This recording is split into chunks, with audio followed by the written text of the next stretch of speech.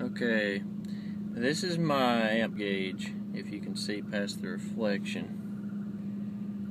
Watch what it does when I kick more power to it.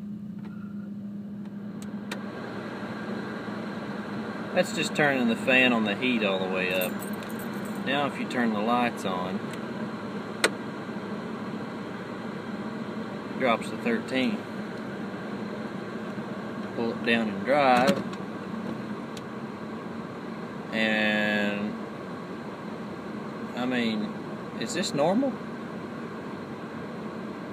Or should I go have my alternator checked?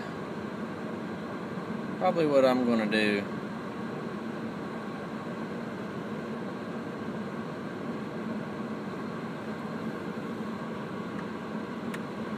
Just turning all the lights off. Turning the fan down progressively. Here's turning it all the way off. And that's the truck in park. I just don't think there should be that much play in the voltage.